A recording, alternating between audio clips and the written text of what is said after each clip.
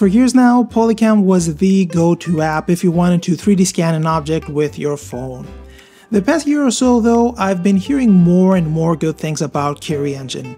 Initially, I didn't pay attention because all of these scanning apps, at least on the iOS side, use Apple's Object Capture API, so they all give you pretty much the same result. So there was no real incentive for me to give Kiri engine a try. Last week though, I stumbled on one of Kiri Engine's blog posts where they specifically talk about the app's ability to output really high polygon counts. I know it's all just marketing, but I was intrigued enough to give it a try, just to see how well Kiri Engine can compete against Polycam. So, let's have a closer look.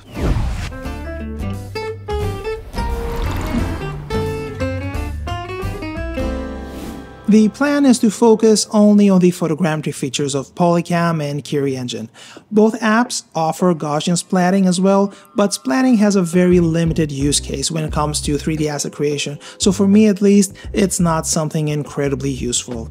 But if you want me to explore that a little bit more, let me know and I can run some tests on another video. Now, let's see how we can test the photogrammetry capabilities of Polycam and Kiri engine in a fair manner. The best way to approach this is by using the exact same data. That eliminates all variables because both apps will be using the same number of photos, the exact same angles, and of course, the same lighting. And since we want to see the maximum quality Polycam and Kiri engine can offer, I'll use my camera to take the photos instead of my phone. Later on, I will also test the apps by snapping pictures with a phone, but let's first establish a clear baseline and then we can deviate from that. As a first test, I decided to go with this chocolate croissant. I shot 108 images in total. Both apps allow for a maximum of 200 shots, so 108 is a good enough middle ground. I first captured the croissant on top of a glass because it was very easy to set up, but it turned out it was a bit problematic for Kiri engine. But let's start with Polycam first. Polycam did a good job overall. We have a nice high-res 8K texture and a good enough mesh. We don't have a staggering amount of detail, but that has to do mainly with the amount of images used. If we want to go for ultra details, we need more images than just these 108. This scan though is enough to create a good looking asset. Of course, we'll have to clean up the texture and the mesh to get there, but out of the box we have a good starting point. Now, let's see Kiri's results. As I mentioned already, Kiri had some issues figuring out the form. As you can see, there's a big hole on the side of the croissant, and there's also some fused black elements there too. I did not expect to get this kind of result, but on the plus side, this implies that Kiri is probably using a different solution than Apple's Object Capture API. Just to make sure though, I ran the scan through PhotoCatch, which uses Apple's API. And just like Polycam, there were no issues there. As a matter of fact, the result is very similar to Polycam's. But geometry issues aside, it looks like Kiri is capturing more details. Kiri's mesh has almost double the amount of polygons compared to Polycam. Polycam has almost 500,000 polygons, and Kiri has 1.2 million. PhotoCatch sits in the middle of the two with 800,000 polygons. Does that mean that we see double the amount of detail with Kiri's mesh? As you can see, no, not really, but there seems to be some more detail there. Whether that's usable detail or just a little bit more noise is up for debate, but overall I do prefer how Kiri's geometry looks zoomed out. What I don't like though is Kiri's limited texture resolution. With Kiri, we get a single 4K texture. Polycam's texture on the other hand is double that. We get a single 8K texture. In this example, it's difficult to point out the differences, but that's mainly because of the size of the object. Because the croissant is so small, a 4K texture is big enough to capture the necessary details.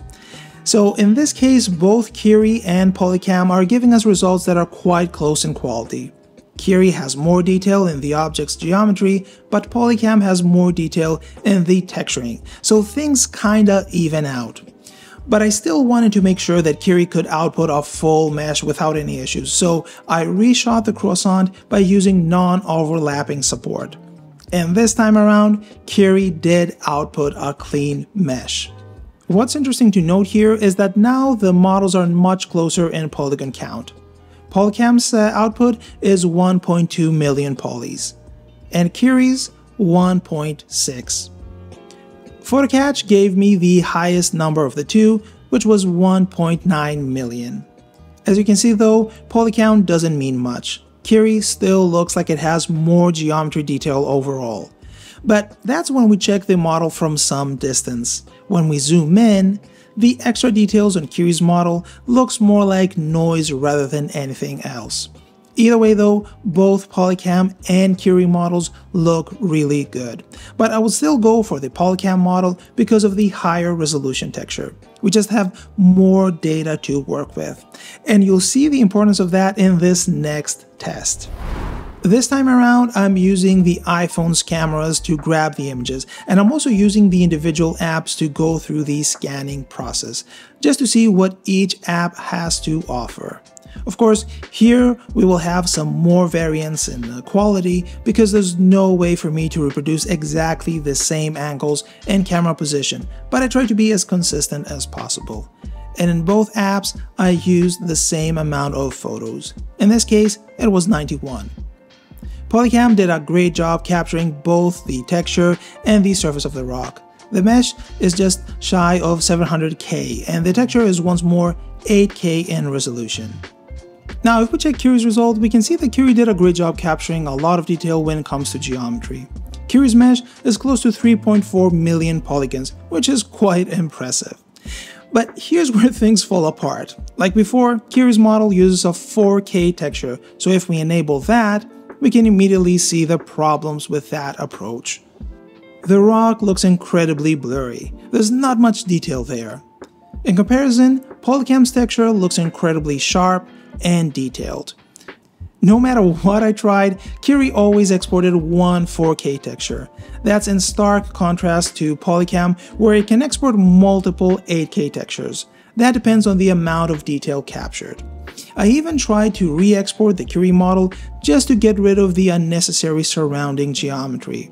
I was hoping that this would leave enough space on the texture for the rock. Unfortunately though, the result wasn't much different.